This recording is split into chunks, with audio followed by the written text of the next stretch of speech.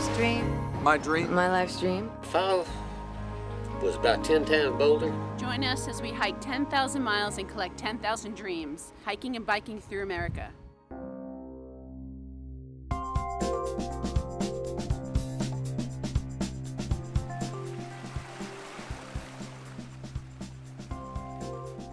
We love Vermont, New Hampshire, and Maine. Unfortunately, we only got a small taste of those states.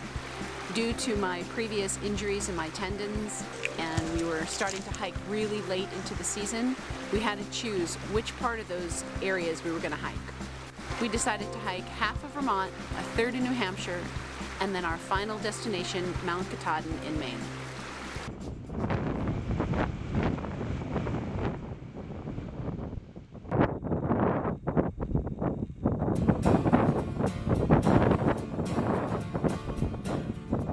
The mountains in this northern section of the AT are intense. This intensity is found in the weather, rugged glaciated terrain, and steep trails. We decided to trail from Georgia to Vermont as a preparation for what a hiker encounters up north.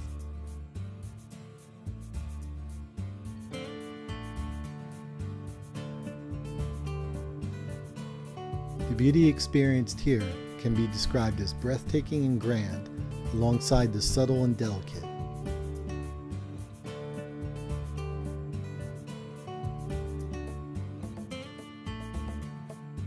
The Long Trail and the AT share the same route through the southern half of Vermont.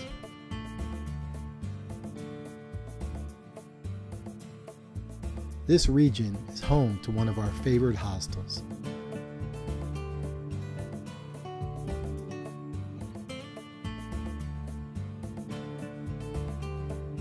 Sugar maple trees are tapped, and tubes and gravity supply sap to sugar houses in the valleys. The quickly approaching autumn brings a bittersweet realization that this season's journey as long-distance hikers is coming to an end. Thich Nhat Hanh wrote, "Walk as if you are kissing the earth with your feet." Walking for months along this trail has connected us with the spirit of the land and the cadences of the seasons.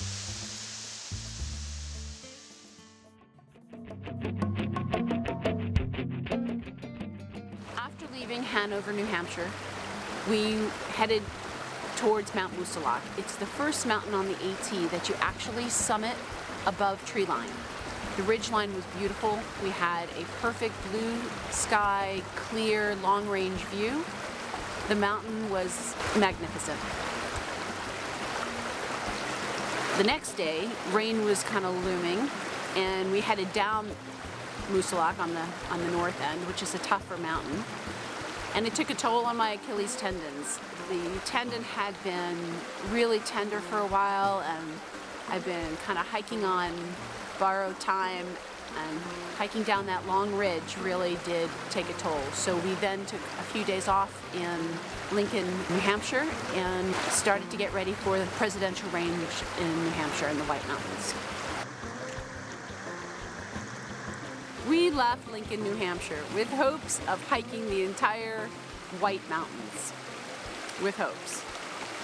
We headed up to Franconia Ridge. You just have to read what it says to you in the book, in quotes. It says, "In any kind of weather, this ridge walk will leave you awestruck." For us, we were in awe. We were in awe that we actually survived. We hiked up into a hurricane. 85-mile winds. About 4 times it took us to our butt. We had to hold on to each other and rescue ourselves off the top of the ridge, down to Greenleaf Hut. And we stayed there for about 2 days until the hurricane passed. It was an experience I never want to have again. And basically, I'm really happy that I'm sitting here today talking about what happened a few days ago. Because, well, you watched the video and you can see how difficult it was. We're getting pushed off the mountain!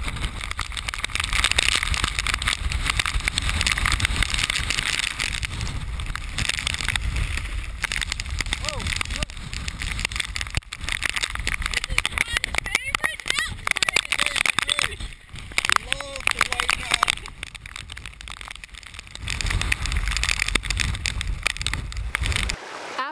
shaved ourselves off of Franconia Ridge, we decided to head down the mountain and head towards Maine.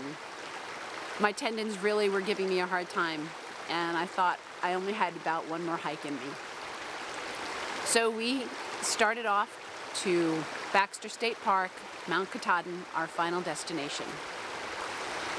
We also heard that we were going to have some really good weather, so we took that opportunity and ran there because we didn't want to experience what we experienced on Franconia Ridge. We're heading up Katahdin for the final leg of our journey. It's great. We're excited.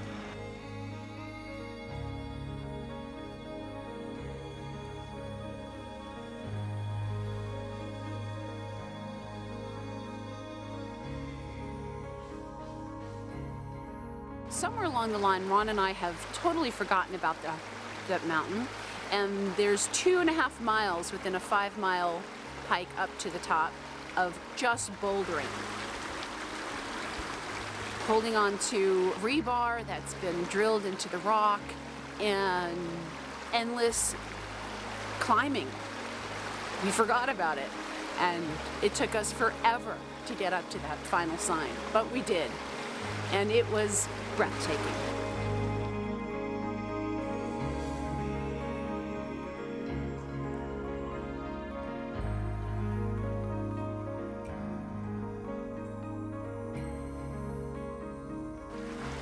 Ron and I both accomplished a thru hike in our past. Ron hiked in 1987 and I thru hiked in 1997. This year when we set out, we set out to accomplish a full thru hike. And with all the obstacles that came up, we struggled with the fact that we weren't going to be able to do that. We managed to accomplish 1,000 miles on the AT. It's not what we originally wanted, but we were so excited and thrilled to have finally gotten there. In the end, for us, it was the best of both worlds. We got to pick and choose the best of the best on the AT. We also became stronger as a couple and learned to really persevere through anything, to go with the flow, and to just really appreciate the journey and not worry about the final destination. Our most important goal for this journey was that Ron and I both accomplish our dreams, individually and together as a couple. Individually, it was for me to hike, to get back in shape so I'd be ready for the bike trip.